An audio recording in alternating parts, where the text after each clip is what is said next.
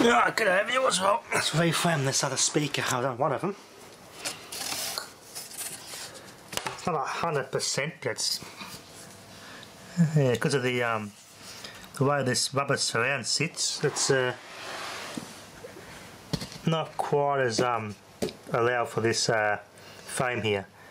Rubber surrounds look at it fold in more, but it turns out not to look very good. It's a bit off-centering to the voice coil, so it's got plenty of safe travel in there, so looks a bit ugly, but I think it'll mould in with time.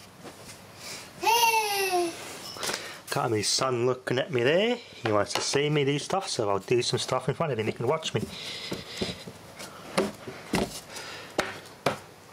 That one's done, that's still curing. Now to do this one, I've already prepared it and cleaned all the old stuff off it.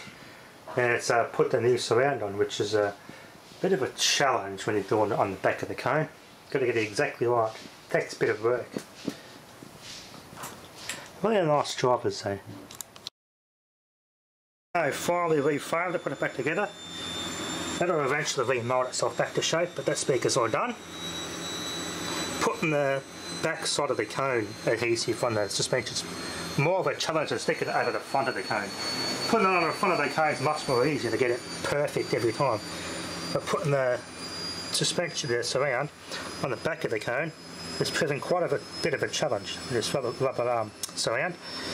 I want to rerun a bead of glue over this and just pack it down, pat it down until it's all nice and evenly sealed all around, as I did with that speaker. It's bonded all the way around, but I'm going to put extra glue on here just to be on the safe side. These little dents should come out after a while. There's original surrounds are pushed in more for some reason. There's a slightly got a bigger outer ring in them.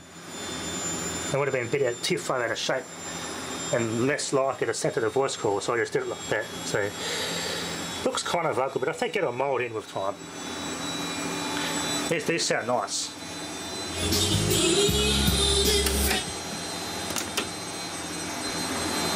Yeah, they sound nice. Great sounding speakers, so they come out quite nice. Let that glue set and I can start enjoying these speakers whenever I get a chance. I've got plenty of that glue left over, so I can do this boombox next. That'll be another time. Anyway, that's come up quite nicely. Thanks for watching.